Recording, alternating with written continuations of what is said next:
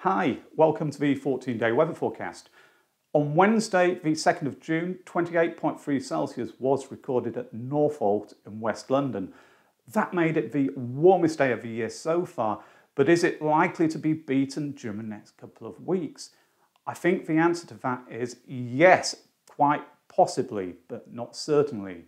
I'm going to begin by running a sequence using data from the Canadian model. It starts at 12 GMT on Saturday the 5th. Initially, there are a few showers in the west, but it's a mainly dry picture. Through the coming days, that shower risk does continue, but I think there will be a good deal of dry weather around too. Things become more uncertain during the middle part of next week. An Atlantic influence returns certainly across the north, and you can see here outbreaks of rain affecting northern and western parts of the country. But there is uncertainty about whether that will extend down into southern and central counties. Certainly on this particular sequence from a Canadian model, there isn't really much rain at all in the south, and the southeast stays completely dry. Later on through next week, high pressure once again builds from the southwest. And by the end of the sequence on Saturday, the 12th of June, it becomes a dominant feature of the UK's weather, with the Atlantic influence really just confined to the far north by then, mainly dry and becoming quite warm if it's correct. Just to compare that to the GFS model, this particular chart's for 15 GMT on Wednesday the 9th, when that Atlantic influence is returning. GFS is making a bigger deal out of rain. You can see there are some very heavy outbreaks being forecast in the far northwest, and the risk of rain is affecting much of the northern half of the UK, but it's also extended down into Wales and parts of central England. Although even on this particular chart, it stays dry in the southeast and East Anglia. So probably not a great deal of rain, even if in the south, even if the GFS is correct. Just to show the jet stream profile associated with the GFS chart. So here we can see it's making a sort of beeline towards the UK here, across Northern Ireland, and that's really showing why there is this potential for more changeable, more of an Atlantic influence through the middle part of the week. By Friday the 11th, jet stream, it's pretty strong, but it has moved northwards, and virtually the whole of the UK by then is sitting on its warm southern side. So the more settled conditions returning northwards. Just to show the air mass profile, initially mainly greens across the UK, some light yellows, light greens across the southern part of the country. So that's where the warmest air is currently. But move forwards to Friday the 11th, virtually the whole country now is under yellow and orange shading. That's showing warm or even very warm air for the time of the year. Just for far north, there's some green shading here where the Atlantic influence remains, but it's certainly pointing towards an increase in temperatures at the upper level. If we see what that means for us down at the surface, this is at 15 GMT Saturday the 5th of June. Temperatures widely in the southern half of the UK between 20 and 22 Celsius, maybe even a degree or two higher. In the north, it's between 18 and 20. So pleasantly warm. Jump forwards to Friday the 11th as that upper air mass profile, it begins to warm up. We can see then temperatures in the London area being shown to be 26 Celsius. Add a couple of degrees onto those raw values and we're up to 28, pretty much what Northolt saw on Wednesday the 2nd. So already by Friday the 11th, we could be challenging for the warmest day of the year if the GFS is correct. In terms of rainfall, days 0 to 5 are shown by the chart on the left and days 0 to 10 on the right. These are both generated from the GFS 00Z model, so they are snapshots rather than ensemble data. The takeouts here are days 0 to 5. It's dry in southern and central parts of England. There's more rain in the north and the west with between 10 and 20 millimetres, so it's not particularly wet by any means, but it's showing a greater risk of showers and possibly more of an Atlantic influence. Days 0 to 10 on the right-hand side, the big difference here really is in the far northwest of the UK, where values have increased significantly and they're between about 30 and 50 millimetres. So much of that rain is being forecast to fall between days 5 and 10. Elsewhere, there is a little bit more rain which has fallen according to this, but not a great deal at all. So all in all, not particularly wet apart from in the northwest. How do the other deterministic models stack up against the GFS and the Canadian? This chart's from the UK Met Office model and it's valid for Friday the 11th of June. It's quite interesting because what it's showing is low pressure to the north having more of an influence. It's certainly, we do have high pressure beginning to build from the southwest, but it's not as influential as it was on the GFS and the Canadian models. So this is pointing towards a possibility of more showery conditions lasting through the second half of next week, particularly in the north. I'll next show the ECM deterministic model chart at 10 days ahead, so jumping forward to Tuesday the 15th of June. This one's quite interesting. High pressure there over the UK and the air mass is very warm. It was warmer than most runs in the ensemble, so that means it may well turn out not to be correct because most of the other runs are showing something slightly different. Nonetheless, if it is correct, there is the potential for it to turn very warm or even hot. This is showing 850 HPA temperatures, so air mass temperatures on Tuesday the 15th of June. Again, it's from the same ECM run. And we can see across the UK they're between about 10 Celsius at the lowest up to about 14 Celsius. It's close to suggesting temperatures down at the surface of 30 Celsius being a possibility. So it's certainly not out of the question with this air mass profile. If there's enough sunshine around and it's calm, could well see temperatures challenging 30 Celsius if it's correct on Tuesday the 15th of June. The Canadian model at the same time also shows a very warm air mass. We can see low pressure to the northwest may be stirring things up a little bit, but generally it's a high pressure dominated scene. And the air mass temperatures here are very similar to those which the ECM was showing, essentially around 14 Celsius in parts of the south, a little bit cooler as you head further north. Again, they are suggesting that 30 Celsius could be under threat. Now, just as a little detail, one of the questions which is often asked is how accurate are the different computer models? Which ones are best, which ones are worst, etc., etc. I've brought up this chart because it shows verification statistics which are provided by NCEP in the United States. It's verifying a number of the computer models at 5 days ahead. The key things to note here are, for the GFS it's showing 0.875, and the closer that number is to 1, the more accurate the particular model is when it was evaluated.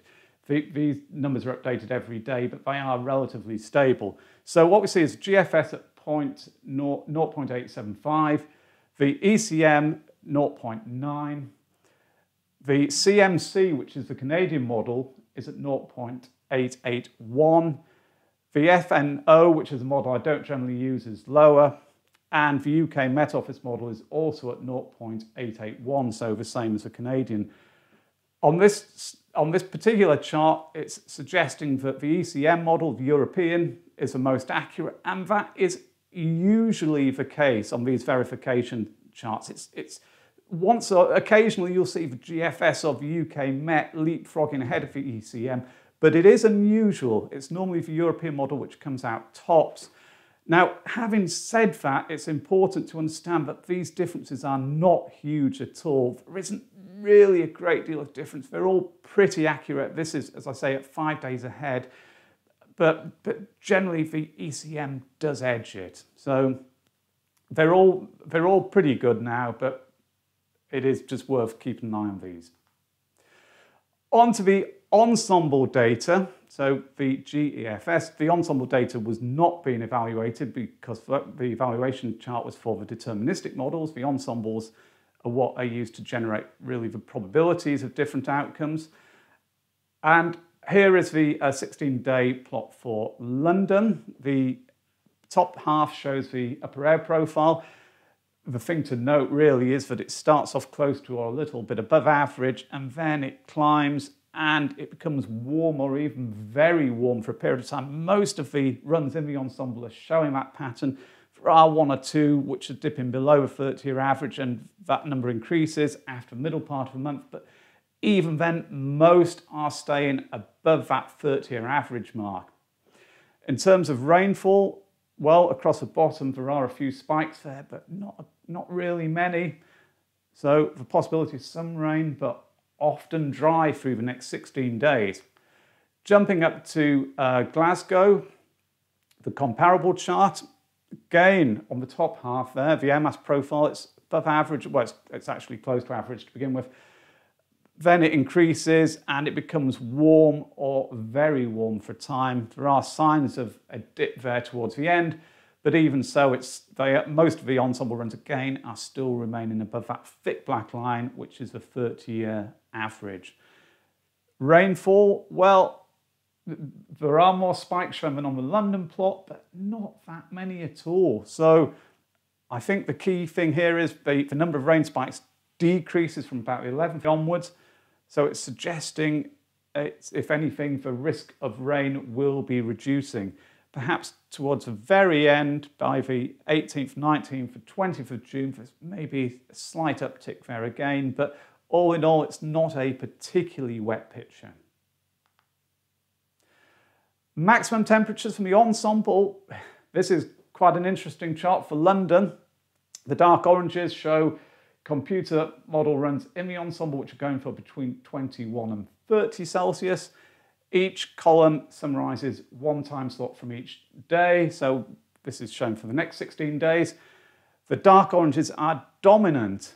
They really are. There's a strong signal there for temperatures to be average or above average at the 2 metre level for the entire 16-day period. In fact, as we head towards the end there are one or two reds appearing. Those are computer model runs in the ensemble going for 30 Celsius or over. They are in a very small minority, but I'll come back to that just in a moment. Looking at the same chart for Glasgow, it's mainly light oranges to begin with, but then even in the northwest of the UK, even up in Glasgow, we see an increase in the dark oranges. So a significant number of model runs going for over 21 Celsius. So relatively warm in the north as well. Not as warm as in the south, but pretty decent, I would say, if this is correct. I said that one or two of the ensemble runs were going for really, really hot conditions over 30 Celsius for ones which were highlighted by the red colour in the columns. This is the extreme. It's an outlier, but it's one of the GEFS perturbations and it's shown forecast maximums for Wednesday, the 16th of June. I don't know whether it's easy to see there, but in the London area, it's going for 36 Celsius. Sensationally hot if it was correct. As I say, it's an extreme outlier. Most of the runs in the ensemble are warm, but nowhere near this. It's just, when you see one or two of these beginning to appear, they are worth keeping an eye on because sometimes they can mark the start of a trend. But at the moment, it's a very, very small minority. I think there's only about 2 or 3 runs through the 16-day period, which are out of the 30, which are taking temperatures above 30 Celsius anywhere in the UK.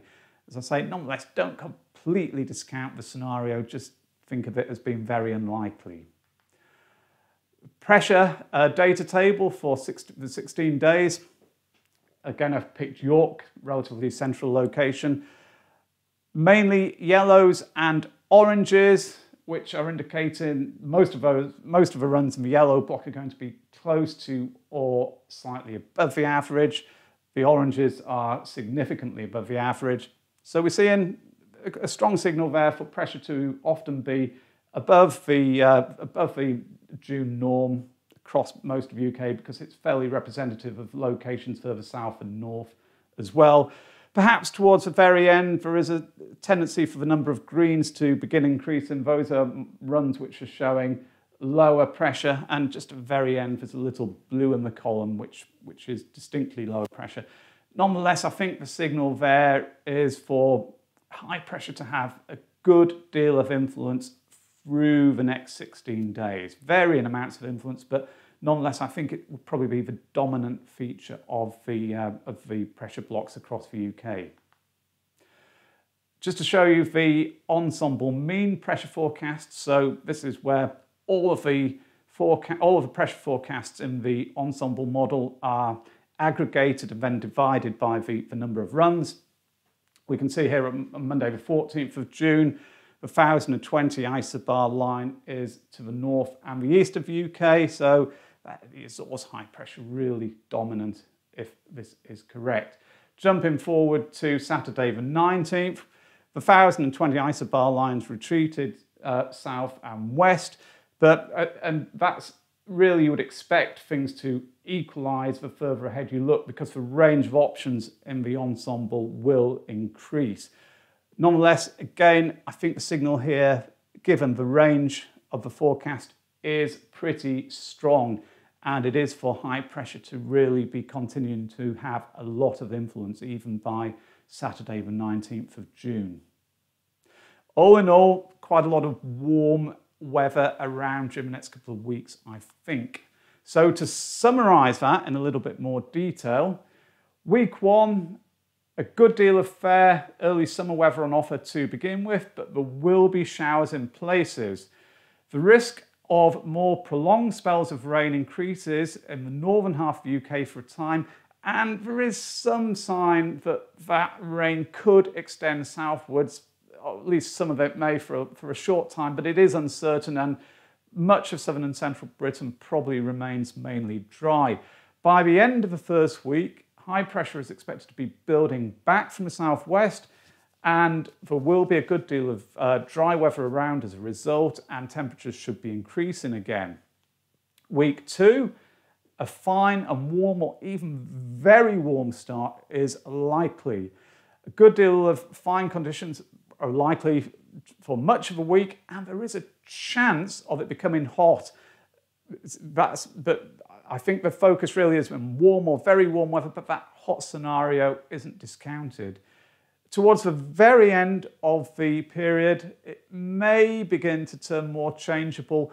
That's most likely to be as a result of Atlantic frontal systems moving into the west, the northwest, but there is a low chance of areas of low pressure moving up from the south. That's an alternative scenario which isn't entirely discounted. So there we have it. That's the summary. I think there's a good deal of fine weather on offer. Temperatures often above the seasonal average. A pretty decent chance of the warmest day of the year so far being recorded in the next 2 weeks, but it's not certain. So thank you for watching this. I hope you found it useful and enjoyed it. If you did, then please remember to hit the like and subscribe buttons below. Thanks now. Bye.